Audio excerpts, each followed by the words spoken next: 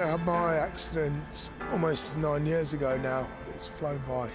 Playing for England in the 21s, we did a scrummaging session and we hit the scrummaging quite a few times, and then we went into live scrummaging where we fighted it out for that starting place on the Friday night, and I hit the scrum and the scrum collapsed and basically left me paralysed from the neck down, unable to breathe without the aid of a ventilator. And Tony Spreadbury, the referee that day, actually resuscitated me on the pitch and kept me alive. Obviously my life changed in a number of ways. It was pretty tough initially, but I think it happened for a reason, and that reason was to start the Hampson Foundation. It's great, you know, it gives me a purpose, it gives me something to focus it and channel my energy into, and I love it. You find yourself getting annoyed about, you know, things not going right at home or the bills, but then, you know, if you take yourself out of that situation and think about Hambo and how positive he is and sort of the situation he's, you know, having to experience, if anything, he's probably become stronger because of his chair, because, you know, he's had to overcome this. And as a character, you know, he's an inspirational, well, he's an inspiration to thousands of people now. He's been an inspiration to all of us, you know, to someone that, you know, that's been talented as Matt, you know, got an injury. Now, you know, it's not just like sitting at home and feel sorry for himself.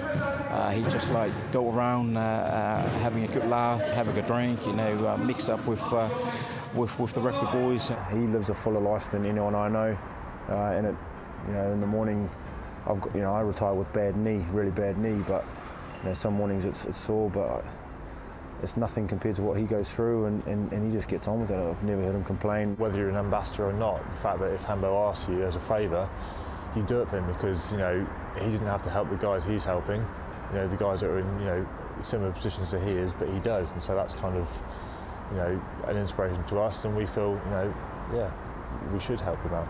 I absolutely love it. Best job I've ever had. I've only had 2 jobs, rugby player and Hambo, so this is the best one.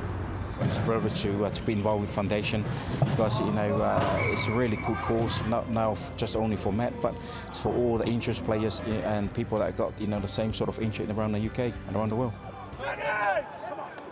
Crouch! I feel the new scrum laws are fantastic, because I think it gives the teams, it's still very competitive, and I think they're working really well. If you look at the statistics of how many collapsed scrums, it's a really good call.